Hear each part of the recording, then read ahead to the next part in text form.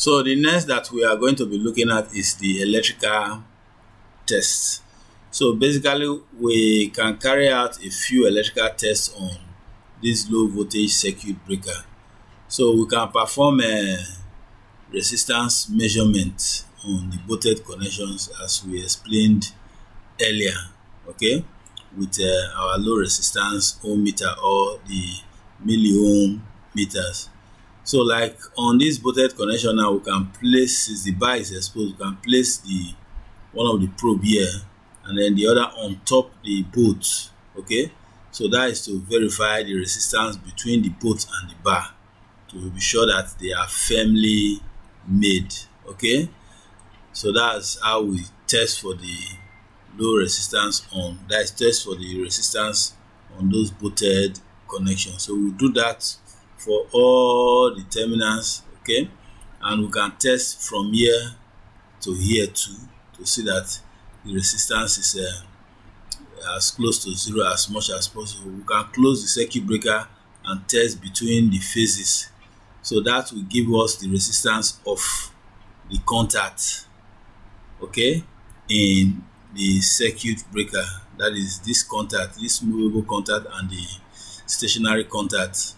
So the resistance between it, once it is closed, we'll be able to get it when we put one of the probe of the digital, that is the micro ohm meter or the low resistance meter, one here and one here, okay, across the phases, okay.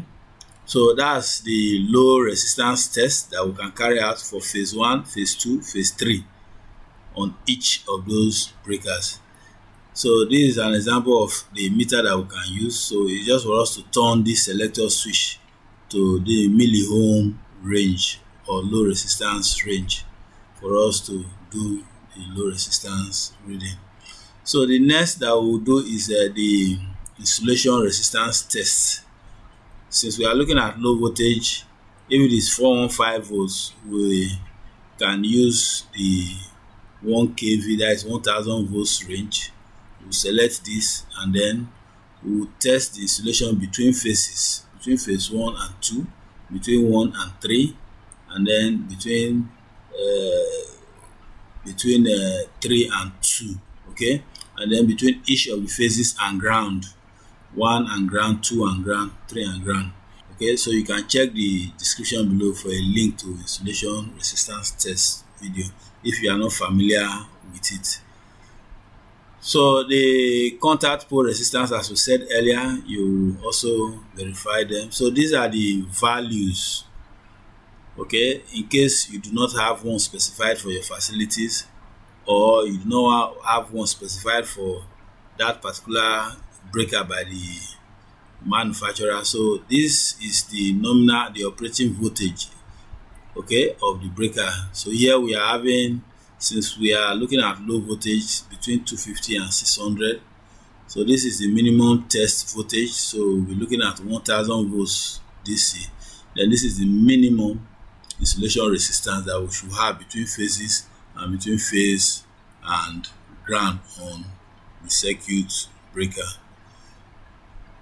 So we can also perform other tests. We use the circuit breaker analyzer to do this on the molded case circuit breaker. Okay, we do the long time pickup and delay, and then we also do the short time pickup and short time delay. So we also do the ground fault pickup and the time delay. Then we also do the instantaneous pickup, okay, and we also test the trip unit, okay, by means of secondary injection. So to understand all of these pickup, the ground fault, the instantaneous, the continuous, the short circuit, okay, to understand them, you can also check the description below on the explanation of the circuit breaker, where it is vividly explained, so that you'll be able to understand the function of all of these protection setting devices or mechanism on the circuit breaker. So we have both for the electronic circuit breaker. So just check the description below for a link to that video.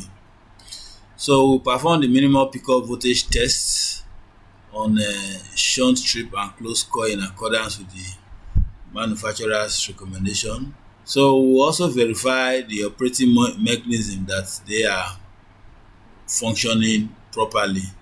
So which means that we can charge the circuit breaker to see that it is charging properly. Then we put it on and off. Okay, so just circle the breaker to see that the charging mechanism is operating properly.